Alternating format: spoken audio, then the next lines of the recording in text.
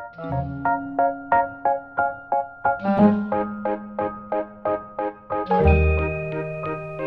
friends, it's Sarah May, and this is an episode called We Are the Slashies, and it's about 5 ways to grow as a working creative.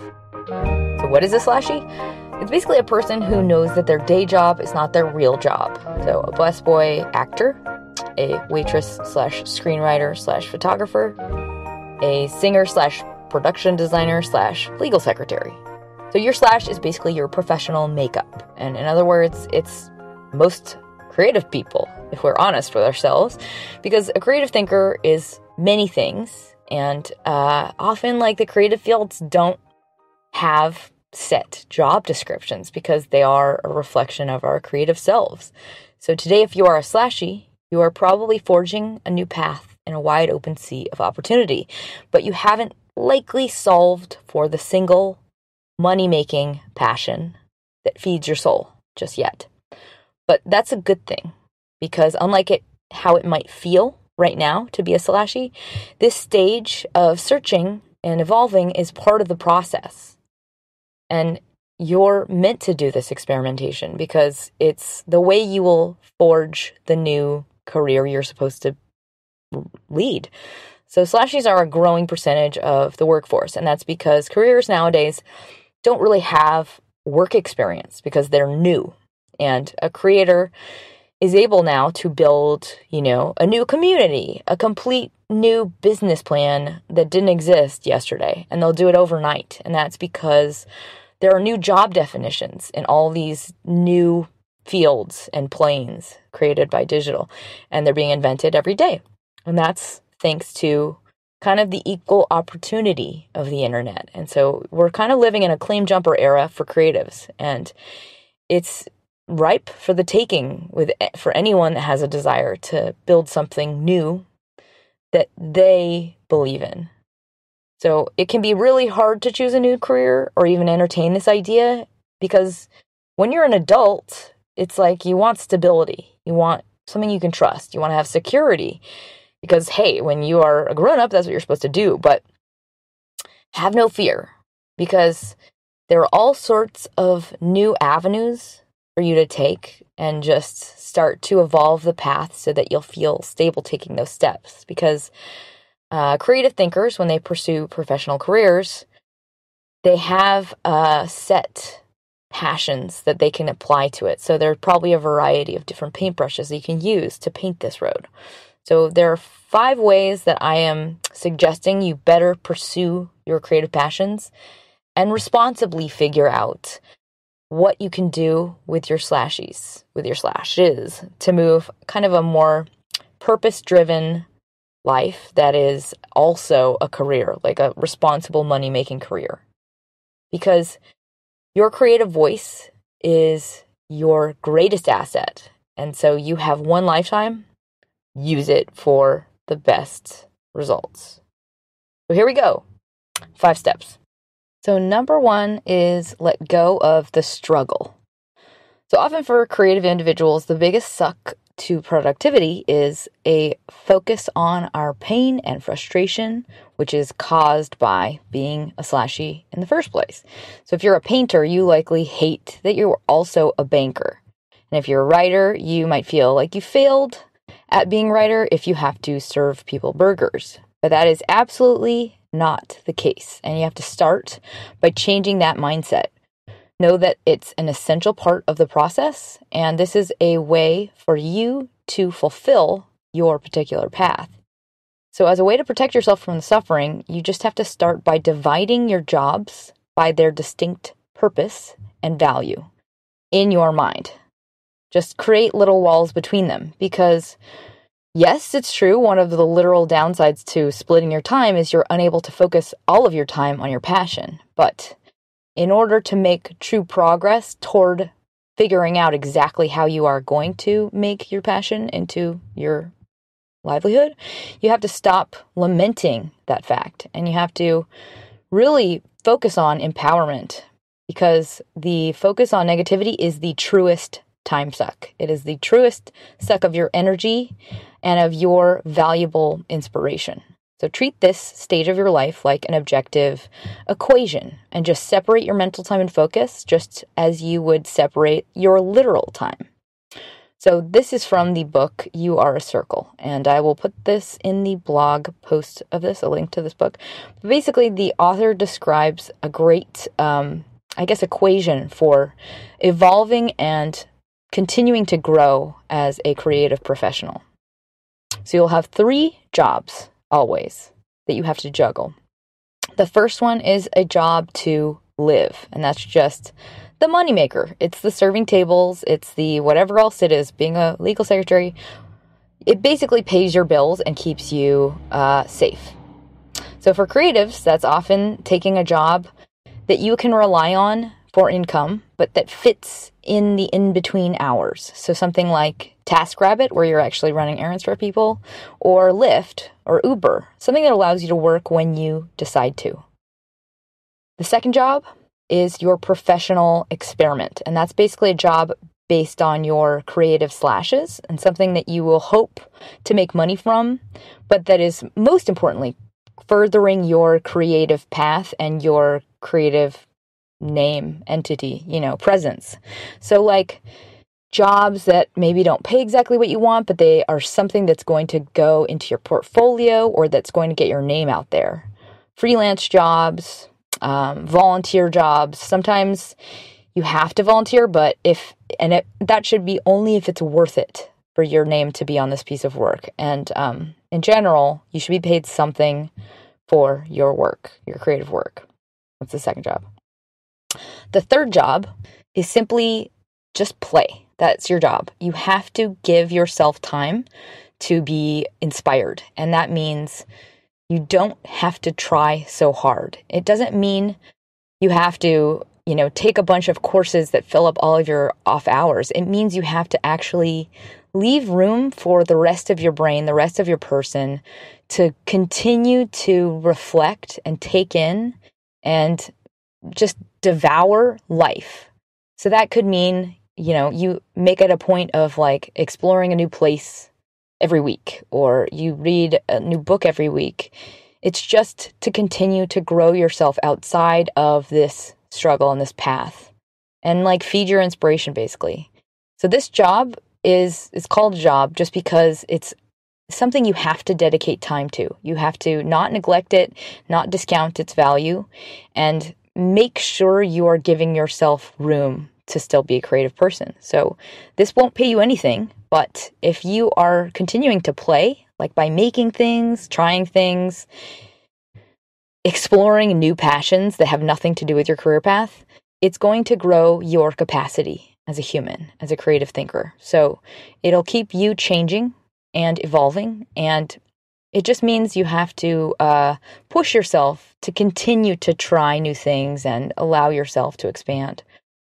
So your goal as a creative person is to keep these 3 distinct jobs completely equally important to yourself and juggle them all at once. Basically, throughout your week, throughout your day, make sure in whatever ratio that you are addressing all 3 of them. And as long as you can do that, you are, in fact, moving closer to your dream job, which is waiting to be written by you.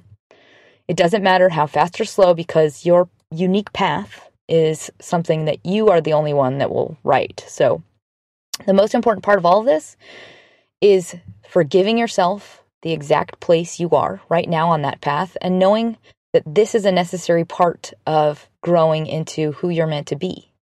So allow yourself just to exist here and don't hate on it and don't focus on why it's not right, because it is. And it's okay to play with things, to change your mind, to change courses in the middle, to try out a medium and not like it and totally turn around again. All of that is okay, because this is all about experimentation and growing your fearlessness. Right now, you can learn a ton from all of your attempts, your failures, your playtime. You need this time. You need to be allowed to solve for what it is you will eventually master. And so if you are innovating your own job description, you won't likely stumble upon it with like a Google search or a set path or a job that has job experience, which is a good thing. It's a great part about being a creative entrepreneur right now. Just remember that your job as a creative thinker might not have a job description, and it's up to you to create it. Alrighty, number 2, invest in your joy. So if you get joy from doing something, keep doing it. That is just a basic rule of being a creative person. Commit to its value in your life, take it seriously. In other words, do not discount it. It's valuable because your creative passions, the kind that fuel you, that is something that you can grow exponentially, and it'll just be easy for you. That's your gift. And monetarily, it will also come easy to you. So as long as you continue to follow that joy, you will eventually find what it is will make you that money. So don't discount the creative things as irrational or not real jobs or casual slashes. Because just because they're not making you money now doesn't mean it won't be in 3 years from now. But it's up to you to take them seriously and say you mean them. Because those gusts of joy are really just like clues. They lead you to a passion-based career that you will be great at beyond what other people will be talented doing. And you'll find a lot of success doing it. So that includes all the love-filled, joy-filled hobbies that you might think are trivial, like taking photos of your ramen on Instagram. The real path to success comes from making an investment of literal time. You need to invest time in it. It also requires you have a serious intention, and it means you are committing to this for the long haul. That equals success, period. So if you find success as a creative who is forging your own path, it comes from evolving and growing yourself bravely, and that means you've got to go through a little bit of trial and error, and you've got to stick with it for longer than it feels fun. Like, you literally have to keep going when you're like, this is boring and I'm not making enough money and I don't like it. That's when you have to keep going for double what you've already done, which is the hardest part. So if for example, like, there is a growing percentage of creatives who have found careers as a byproduct of just their social posts because it's fun for them, therefore they do it, and they do it well because they care, and now they have become like official, quote, influencers. So they get paid by sponsors to create custom posts based on what they do. And why is that good? Because they get paid to be themselves. It's something that comes naturally to them. They're getting paid to do more of their own thing. So it's like the assignment is just keep being you and create another super awesome post to your existing audience. And here, take some money from our perfectly aligned product. It's awesome. So ripe with opportunities, follow your joy. Number 3, don't just share, build a community.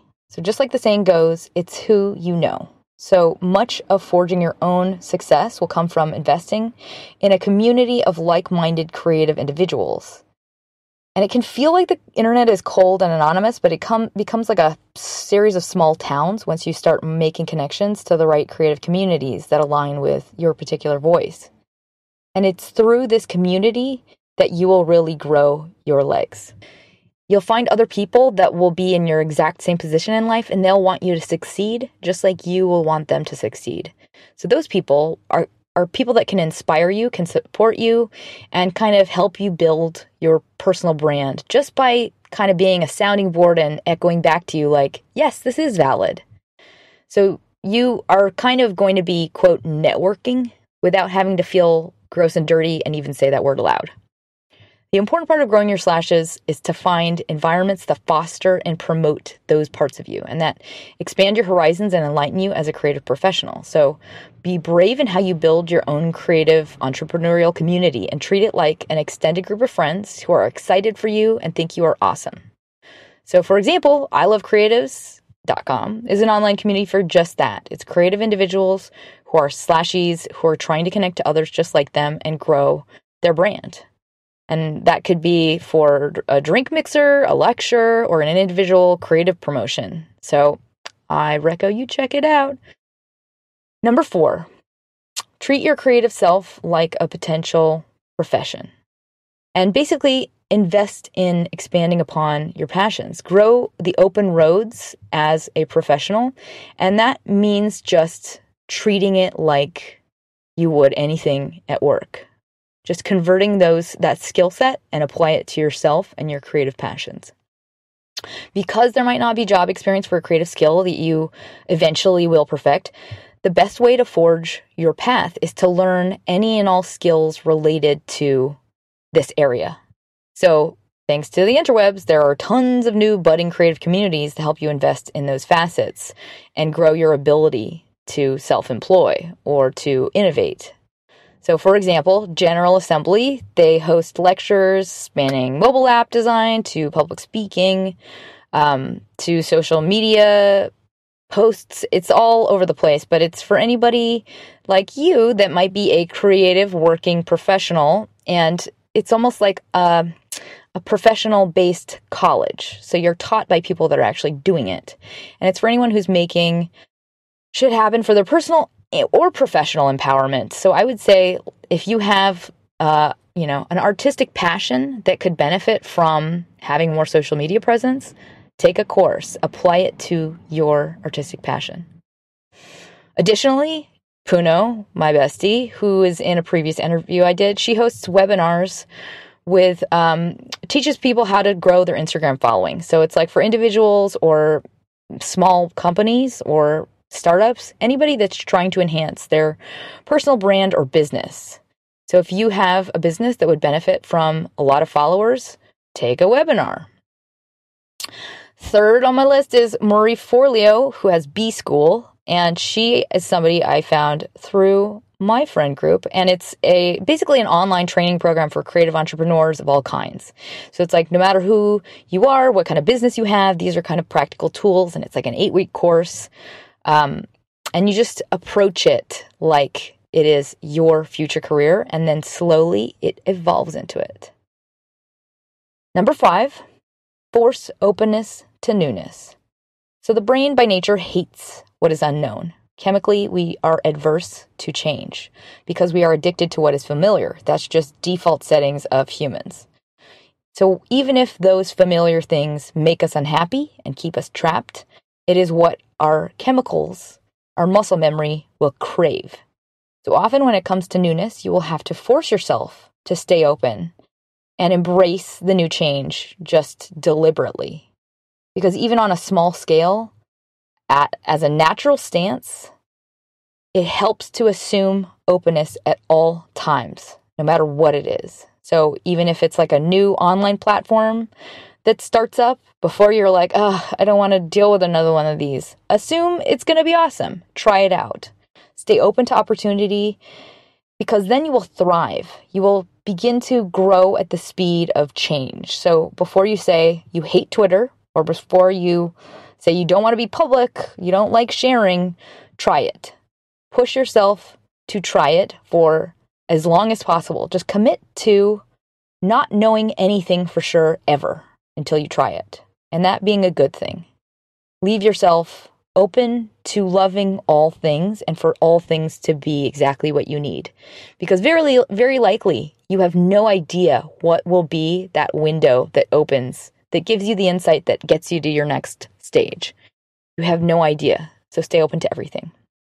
You are on a road that leads to happiness. It translates into all areas of your life because you are growing who you are. And that is extremely valuable no matter what the destination is, because it improves your personal expanse.